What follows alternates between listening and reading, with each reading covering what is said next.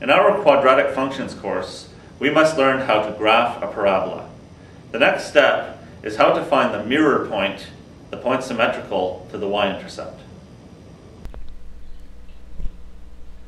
This is what example 1 looks like before we find our mirror point.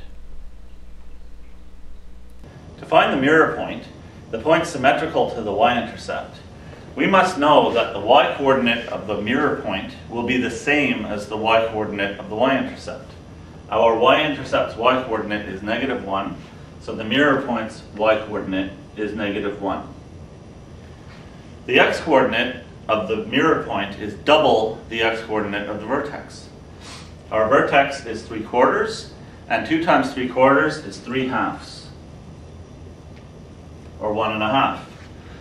These are the coordinates of our mirror point, and I will graph them now.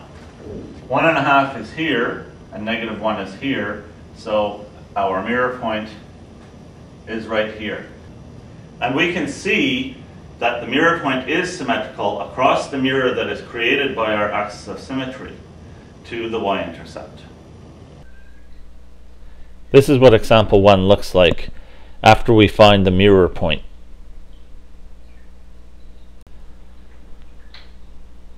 This is what example 2 looks like before we find our mirror point. We need to find the point symmetrical to the y-intercept.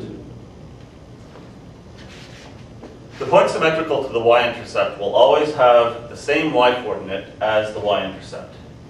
Our y-coordinate of our y-intercept is -2, so the mirror point will also have a y of -2.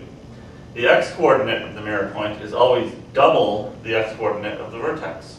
5/4 times 2 is 5/2, so our mirror point's x-coordinate is 5/2. This is in the table. Let's get it on the graph. 5/2 is here, -2 is here.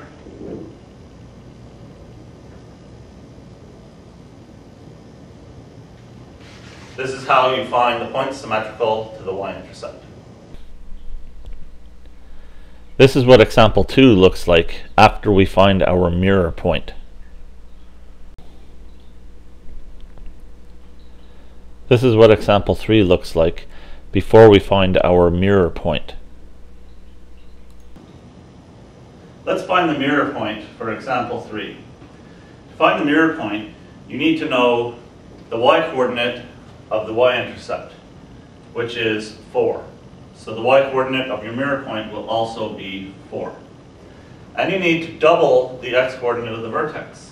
Double 1/2 is 1, so the mirror point is 1, 4. Let's put this in the table and on the graph.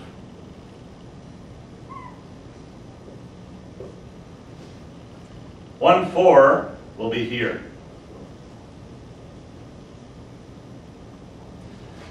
This is how you graph the mirror point for example 3. This is what example 3 looks like after finding the mirror point.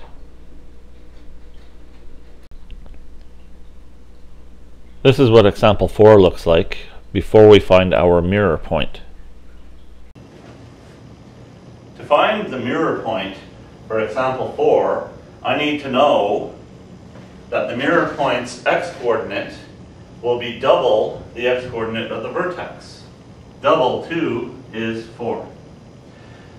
And the y-coordinate of the mirror point will be the same as the y-coordinate of the y-intercept, -4. So my mirror point is 4, -4. Let's put it on the graph.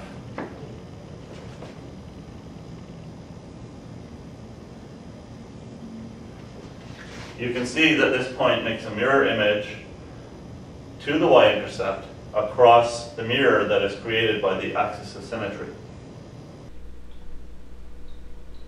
This is what example 4 looks like after finding the mirror point. Be sure to watch the next video in the process of graphing a parabola, finding the roots, or the x-intercepts, or the zeros.